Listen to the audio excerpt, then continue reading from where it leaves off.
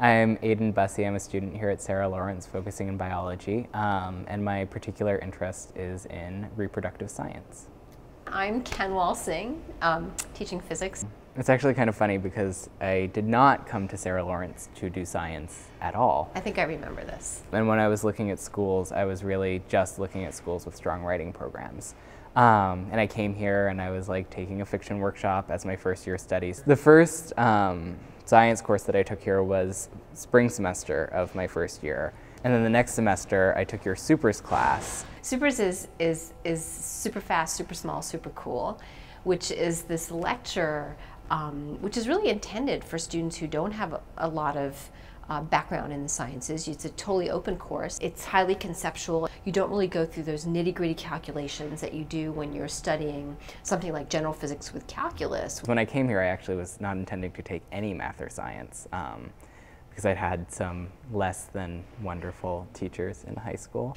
For me, it's almost unimaginable for me to think of you coming to Sarah Lawrence and saying, oh, I'm going to do creative writing and I'm not taking any science, because you seem to be such a natural. What I really didn't like about the high school treatment of science was the sort of really heavy emphasis on rote memorization. Whereas like even with like general physics, even though there are like a lot of formulas that you have to know, they all sort of connect conceptually and abstractly in this really elegant way. Well, you know, I hated physics in high school too. Hated it. I mean, I can imagine being in high school really enjoying science, but not being able to really do science or explore science in the way that a scientist would. I also took a couple of science, technology, and society courses because I felt like those were really important for someone who was going into medicine or science to sort of have. Gives you a more sort of philosophical outlook on everything. Right now I'm studying with Sarah Wilcox,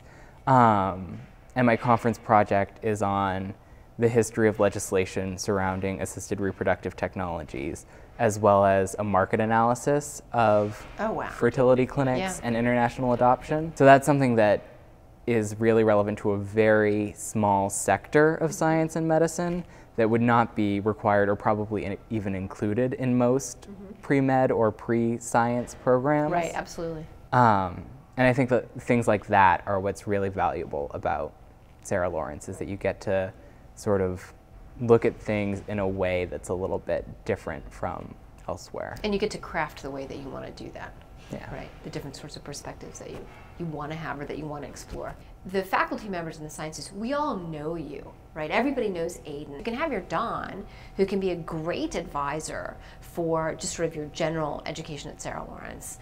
But it's also very easy to strike up the kind of relationship we have and sort of directing you to talk to, you know, various people in biology to get more you know, focused advice on how you get into a lab job or that sort of thing. So I think it's just, I mean, that's one of the nice things about Sarah Lawrence too, that these relationships can just sort of pop up. And I think one thing that's really cool about Sarah Lawrence is that you can develop these really close ties to faculty without that sort of like official mentorship status. Yeah. When you took modern physics with me, it was just, you know, one-on-one, intense hour and a half, my God, an hour and a half twice a week.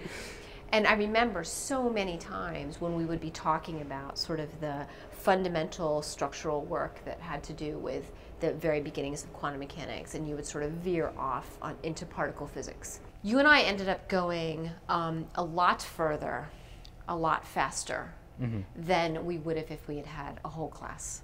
It was pretty intense. People used to come into my office and look at the whiteboard and say, oh my God, what are you doing in here? And I would say, I didn't do that, Aiden did that. I think we had a couple of classes where we just worked through one problem for an hour and a half.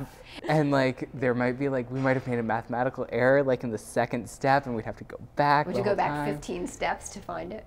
And like with physics that advanced, there's always like 200 different ways to solve each problem. Yeah, but that was really great too. Yeah. Right, because you can explore all the different ways. And sometimes you would come in and I'd say, okay, let's look at problem number whatever. And you would do it a certain way. And then I would say to you, that's totally correct. And here's another way to do it. And let's look at it from this end. And that's really fun too. With the close contacts that you have with faculty, it's just a much more involved and rewarding experience than coursework that I've done in other formats. That there's a really fundamental difference between having an assignment and having a project.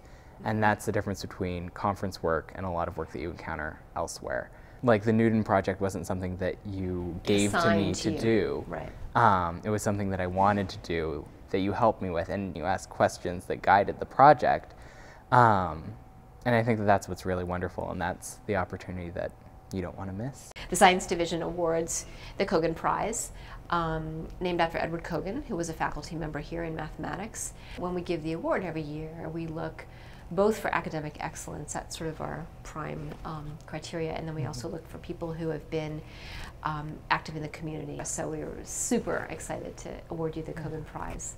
You've done advanced work in biology, you've done advanced work in physics, and you've also done so many things around campus, being on search committees for faculty positions, working for the admissions office, and just generally being our science ambassador across campus. For 2 years, I was a tour guide here on campus, and I always made a really big point to talk about the sciences and to talk up the sciences. I really changed over to science primarily because the program is so fantastically intimate and you get so much individual attention. It's really flexible and you do get these opportunities that aren't available elsewhere. My sort of coming to the science was very much a process, and I think that it was a process that a lot of students on the tour could sort of identify with. They could sort of see the starting point and sort of open their mind from like maybe saying that the sciences aren't something that they want to consider to starting to sort of look at them as something that is interesting and valuable and fun.